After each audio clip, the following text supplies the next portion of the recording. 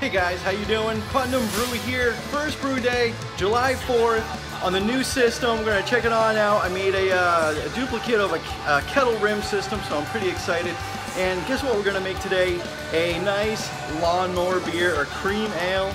Should be pretty awesome. So stay tuned. We're gonna check that out, and I'll see you then.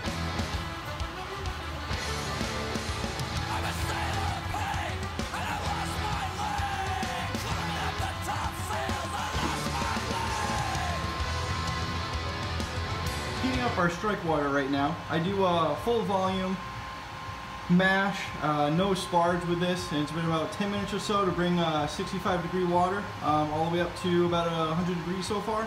I have it recirculating. Just put in a whirlpool arm. Not sure if you guys can see it, but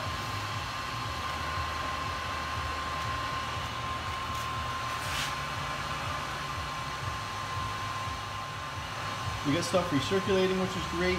Heating up. Yeah, so I'm pretty stoked. First brew day on the new system, going full electric. We're gonna see how long it takes. Usually my brew days were around 6 hours, 6.5.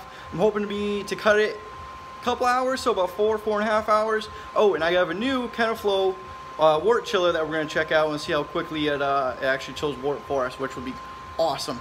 Pretty excited. Stay tuned. I'll come back when we're ready to dough in. All right, guys, we just doughed in. I'll post the recipe down below in the description, but we're gonna get everything all mixed up here, make sure we have no dough balls, make sure all the grain is completely soaked. We'll give it a minute or two to rest. I'll boil off, and then I will continue recirculation. And usually in my old system, I was getting around 76% efficiency. The version we have in my buddy's house, we're able to get 83. So we'll see what this will produce, see if it's any better.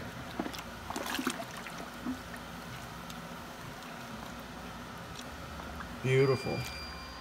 All right, we're at the end of the mash. We're getting to mash out temps. Gonna let that sit there for about 10 minutes or so. We'll check our gravity, see how it's doing. We got our laptop going with Brewer's Friend and Beersmith 3, which I'm checking out. So hopefully that'll be kind of cool. And we'll be back once we're ready for the boil.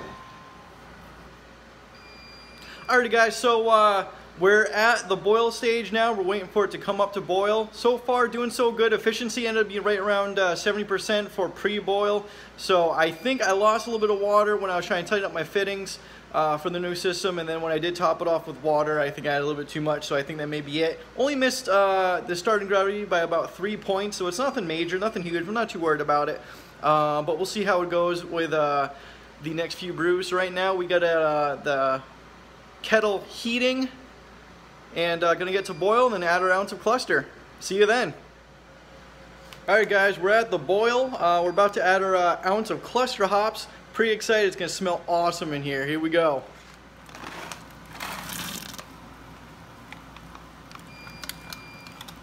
Beautiful. Got those incorporated. We can probably dial back the boil a little bit. We're at 70%. I bet you I could probably go down to 60. But I'm gonna start the timer.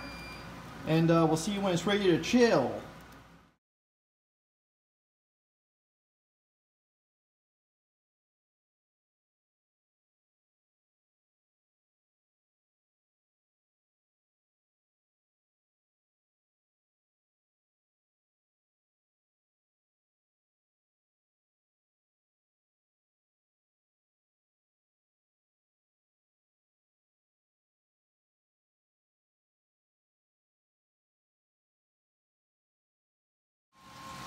All right, here we are transferring, sitting right around 69 degrees.